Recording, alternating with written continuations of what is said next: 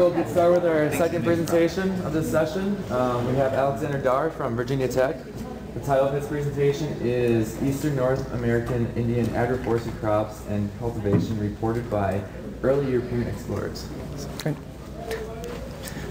All right, thank you very much. I'd like to acknowledge and thank Katie Traza, who's in this room, for research assistance and support on this, as well as other co-authors, John Munsell and Jeff Kerwin, for suggesting this and supporting this research topic. So this topic of this is focusing on one specific expedition by Europeans into the interior of North America and the tree crops that they reported along the way.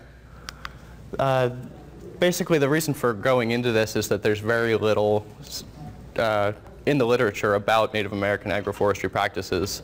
There's archaeological records of settlement up to 10,000 years in the southeast of the United States, which is what this research is focused on. And pretty much the only literature that relates to agriculture by these people was corn, beans, and squash annual agriculture. However, most of those crops were relatively recent introductions to the area.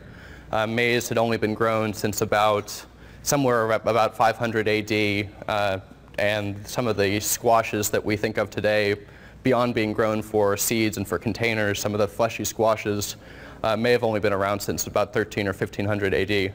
So that points to about 8,000 years of settlement by American Indians where there was none of the traditional American Indian agriculture that we typically think of.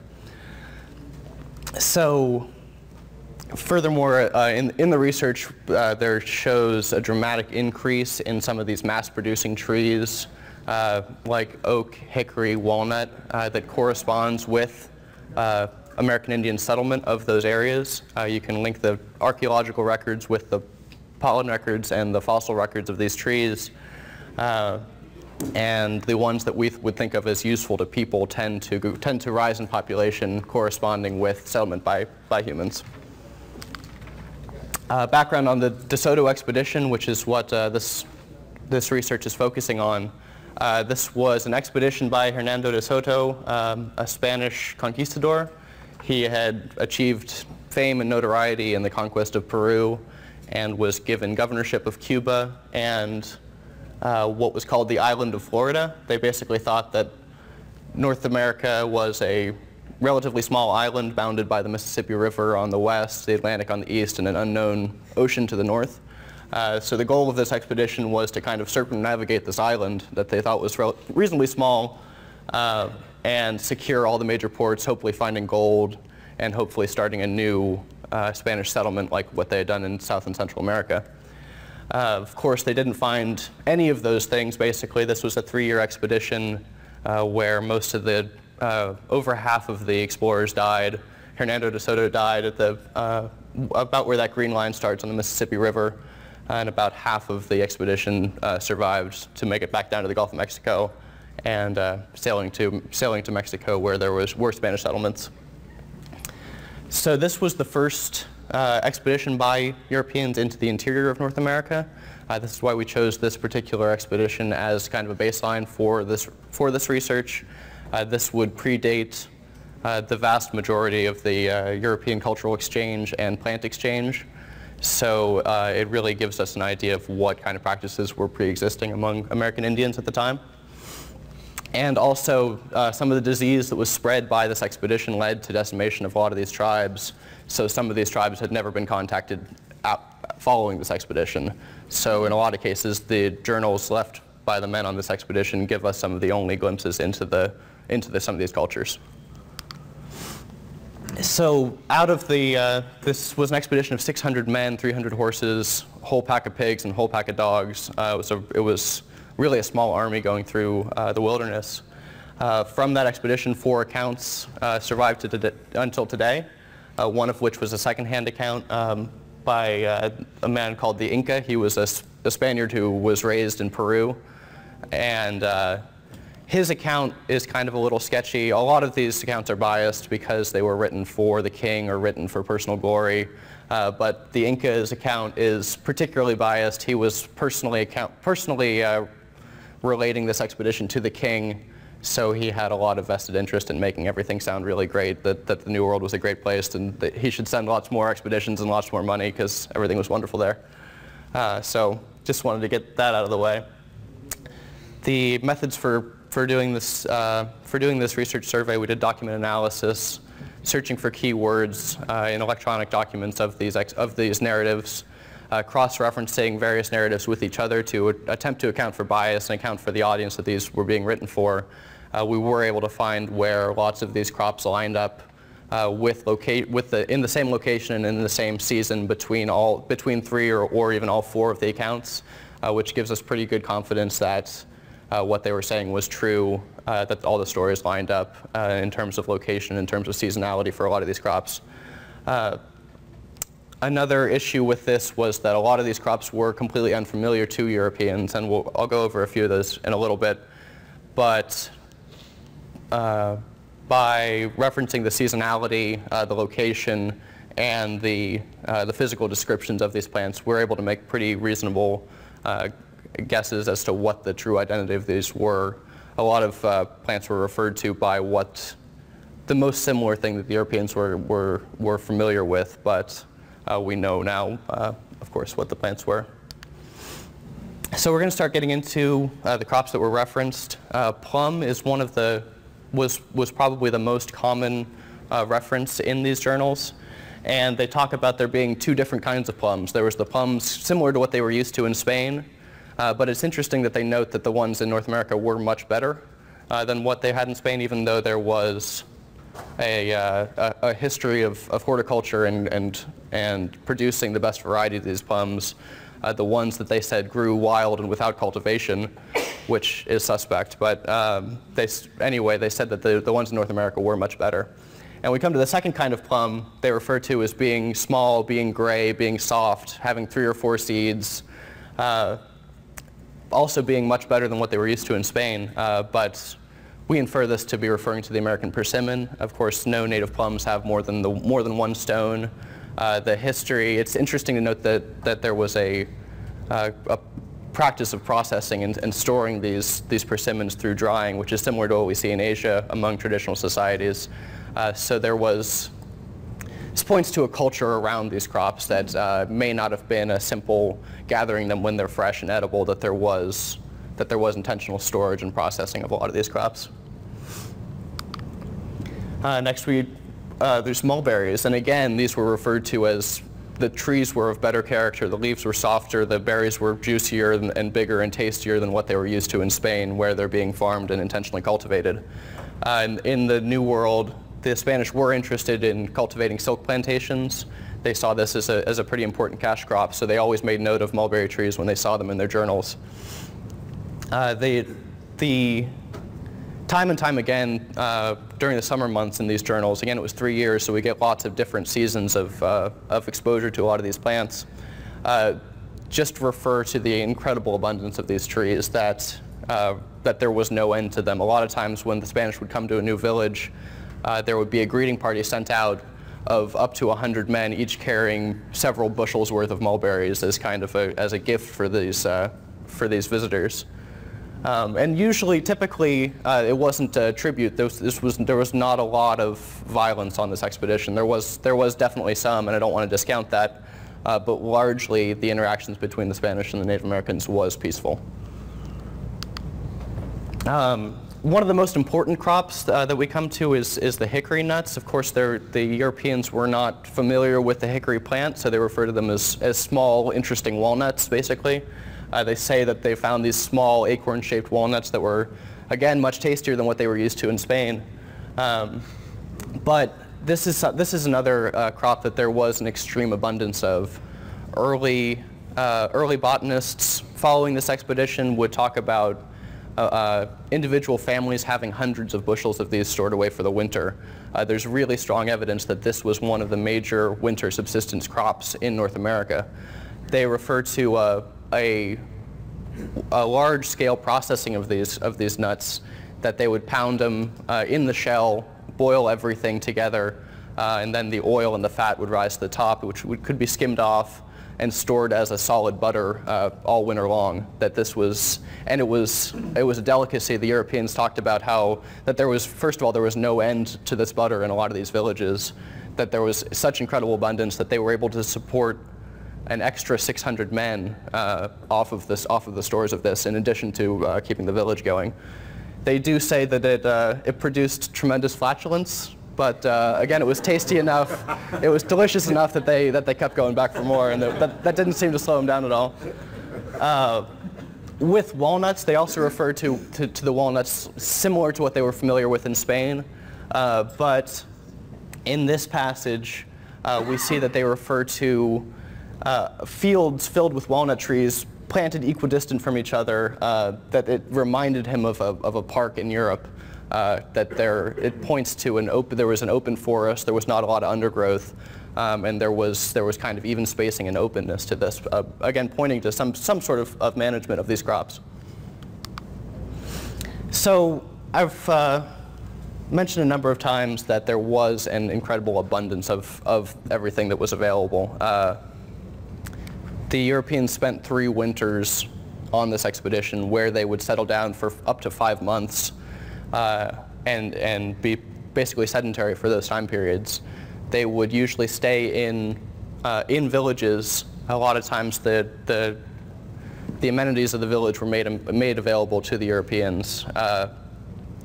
In 1541, they refer to one village as being so comfortable that they really didn't even want to continue on with the journey. This was in the middle of South Carolina. They were nowhere near achieving all their goals, but they said there was such comfort and abundance here that they really felt no need to go on. So they stayed for 5 months here with enough plums, mulberries, hickories to keep them alive over the winter. There are several references to corn and maize, but again, not with nearly the same sort of reverence or excitement that was pointed to around a lot of these tree crops like persimmons and plums and hickories and mulberries. And then we see that this quotes from these diaries say that all of these crops are growing abundantly in open fields without it being necessary to plant or cultivate them. I'm not sure how much they were familiar with whatever sort of cultivation or management practices there were, but I think we can all see that in the forest today, you won't find nearly this abundance in a grown-up forest, and that you won't see the openness. Even if you go into a stand of virgin forest, it won't be open enough for you to ride your horse at full gallop through, which is what we hear references to time and time again. The references to park-like atmosphere and wide openness in a savanna-like setting in the southeast is not something that we see today, and it really points strongly towards cultivation. This is a diagram from our friends at WPP, and if you look at this quote from the gentleman from Elvas, who was, I'll mention that this man is considered one of the least biased sources. He was a Portuguese military officer that was along for the ride, basically. He had no real stake in Spain's success in this journey, so this is seen as one of the more, as a personal journal rather than something for glory and fame.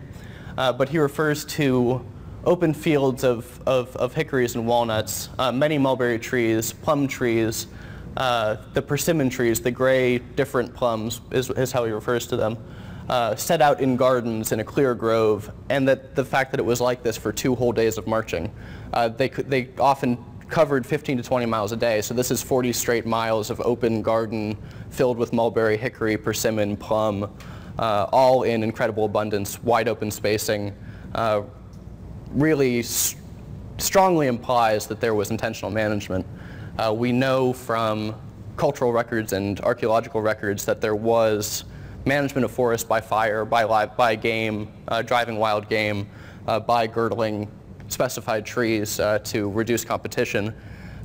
So I see it as a pretty strong hypothesis that there was intentional management of these forests for tree crops, even though this is not something that's referenced in the literature anywhere at all. So this gets us to the conclusion that I believe with all these points that I've made, with the abundance, with the openness of the forests, that there was a culture built up around the processing and storage of these crops, that there was a large-scale agroforestry system throughout at least the southeast of the United States.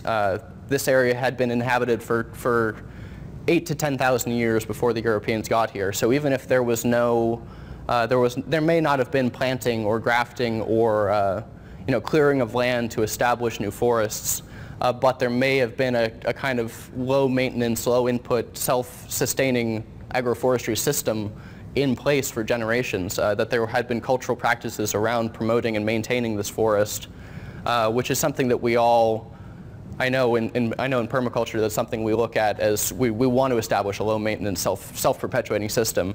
So I see this as kind of evidence that that's possible. It takes long-term practice and it takes an intergenerational respect for these trees, but I believe that this strongly points to that these ideas at least aren't radical, that this is something that was an existing practice that goes back for thousands of years. All right, thank you.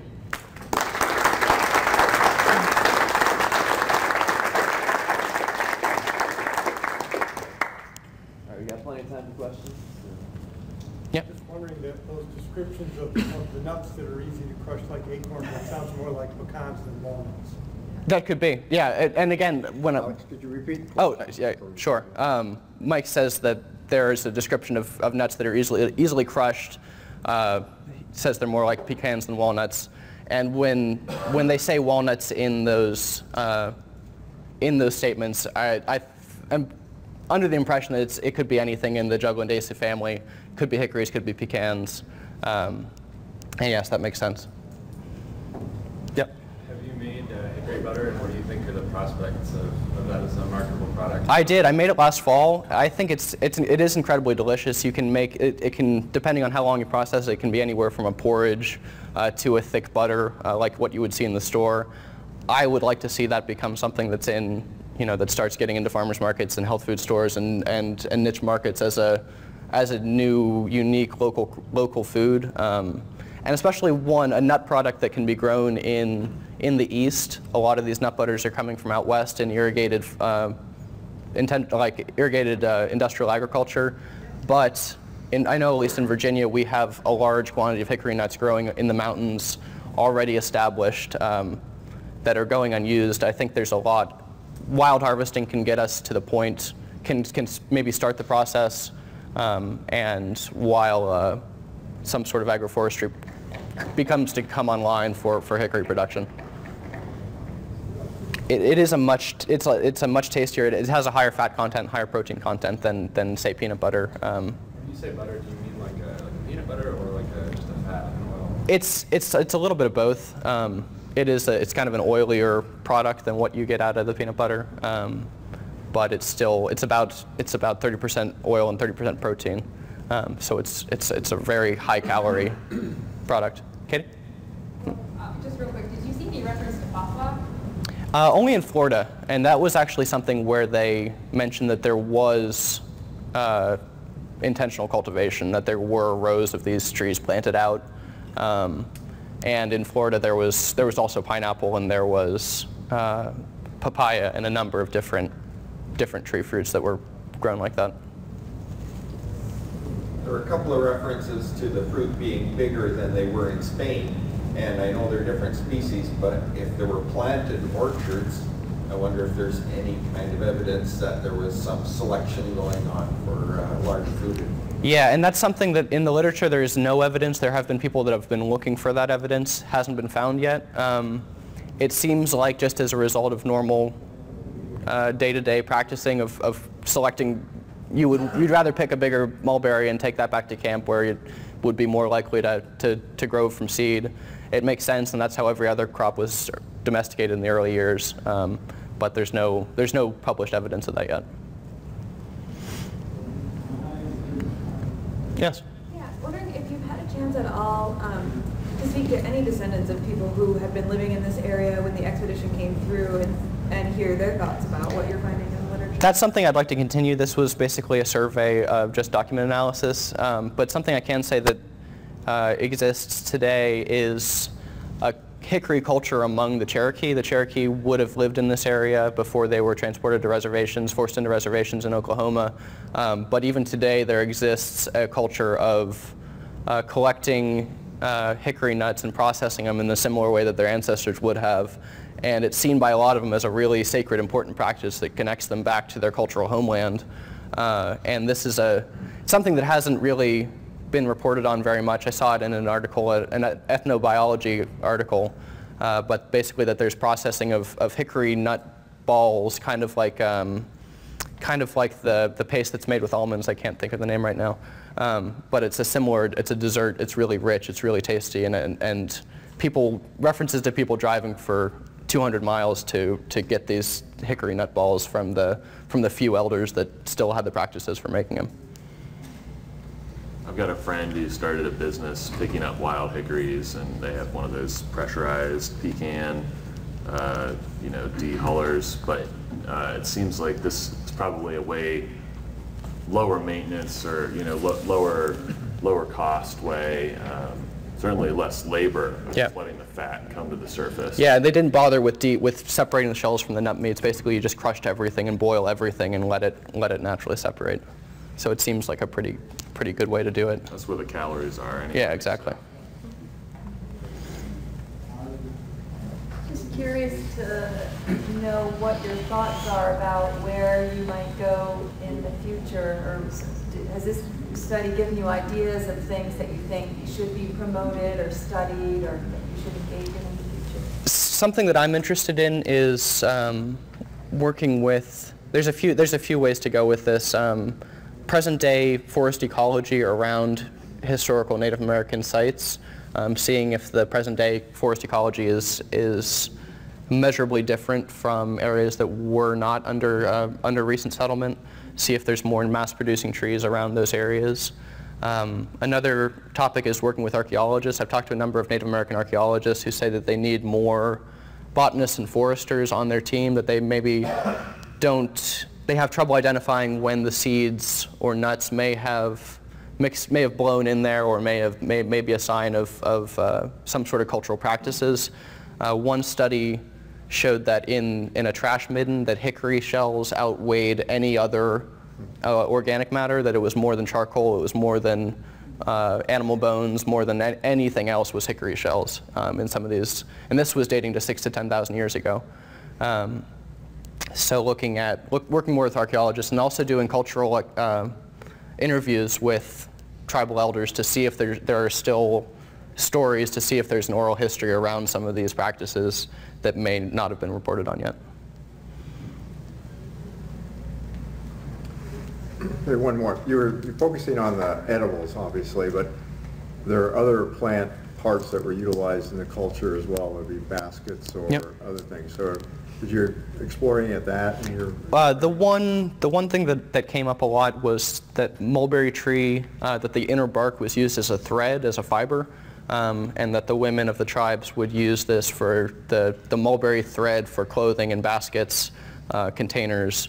Found lots and lots of references to that. All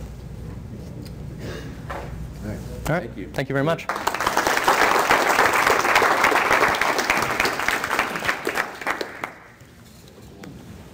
Good job. Thank you. Very interesting.